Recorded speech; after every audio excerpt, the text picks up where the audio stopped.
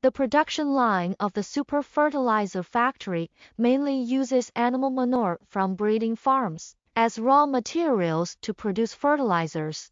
This not only solves the pollution problem of breeding farms, but also increases their income and solves the problem of fertilizer sources for organic food.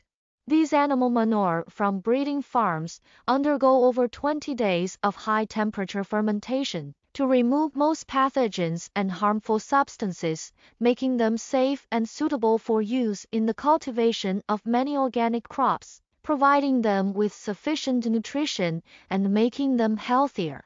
These fermented fertilizer raw materials need to be crushed to facilitate the next step of making granular fertilizer. Of course, many friends do not need to make granular fertilizer, which can be safely used. However, we still recommend further processing of the raw materials.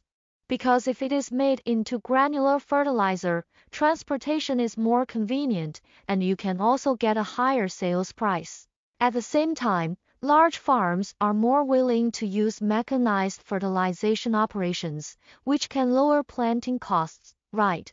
Did you see it? The finished products of these granular fertilizers have excellent fluidity, as there is a drying process in these production processes, so you don't have to worry about the storage of fertilizers. Finally, precise weighing and packaging are done by robotic arms instead of workers. We are a professional enterprise engaged in the processing of livestock-related machinery and equipment, with rich design and usage experience. Whether it is livestock feed processing machinery or livestock manure treatment machinery, we are capable of handling it. If you are interested in us, you can click on subscribe and send us an email.